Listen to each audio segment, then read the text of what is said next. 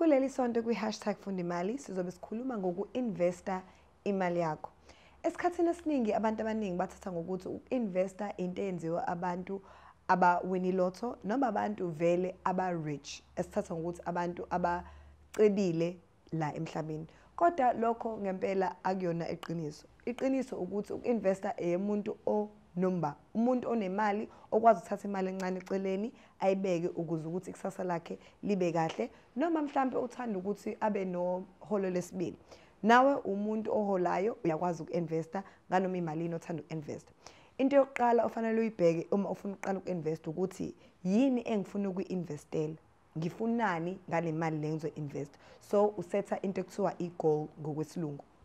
Usetha i-goal yakho ukuze izokugqugquzela ukuthi imali yakho uyibeke eceleni ukuze ukwazi ukuyi-investela lento oyifunayo. Mase usetha isikhathi ukuthi uzothatha isikhathi singanani ukuthi ngi-investele lento engiyifunayo.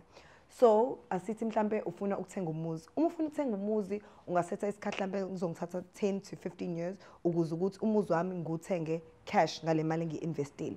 So then uyaqala uyabheka ukuthi i-bond izobe imalini. Noma mhlambe asithathe isibonelo esifana njengemoto. Ufuna ukuthenga imoto next year mhlambe ngoJune. Uzobheka ukuthi le moto engiyifunayo imoto ibiza imali engaka. Ubheke ukuthi kuyinyanga eyisele ukuze kube next year June inyanga eyingaka. Mase ngiyadivide leyo mali leyo yemoto kule nyanga lezi eyisele. Ngibona ukuthi ngenyanga imali efanele ngi-investele kule moto imali kangaka. Noma uma mhlambe ufuna iholo lesibili, i-second salary ngokwesilungu, then into ozoyenza ukuthi mhlambe ulungise umuzi owuthengile ukuze uzorentisa. Noma mhlambe uthenge i-flat ngo-cash and then uyaqala uyorentisa. Uma usurentisa leyo mali leyo ekhokhwa abantu abarentile kulo flat noma kulo muzi kuba i-second salary yakho. Mhlambe uthanda ukuthi masuretire ekhaya nibe nokukhuleka nikwazi ukuthi nibe nemali nenze noma yini nithanda ukuyenza. Nikwazi ukuthi ikini niqhubeke nempilo kade niyiphila ngisho usasebenza. So into ozoyenza uzothatha imali uyi-investe kwinto ekuthiwa i-retirement fund.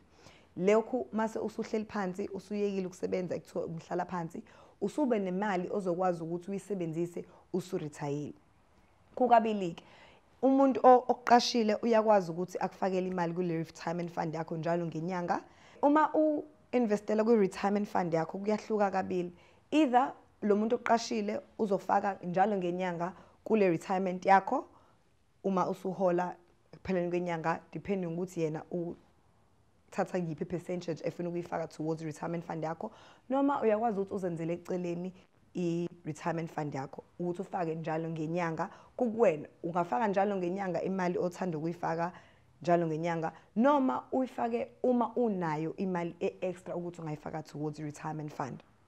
I-unit trust fund ke iqembu labantu abafaka i-percentage abathanda ukulifaka elizoya kumuntu manager zonke lama account lawa ukuze emva kwesikhathini esiningi imali le enifakile izobuya isikhulile kunale mali oyifakile, isibuya either doubleishile or whatever percentage obukade uyimisela ukuthi uyayifaka towards i-unit trust fund yakho ukuze ukuthi ube nemali esikhulile. So basically imali ekhulayo abakumanagela yona.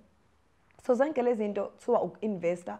Ungathola indlela wena uthanda uku-investa ngayo ube nesiqiniseko ukuthi yonke engiyifunayo le, this is my goal and this is what I'm working towards for. So ukona uku-investa lokho kubalekile kakhulu ukuze ube nesasilihle futhi ukuze ungabambeleli kuholo olulodwa ukuze ukwazi nawe ukukhuleka wenze izinto ngokukhuleka nomndeni wakho ube nekusasa elihle nihlale ninethezekile.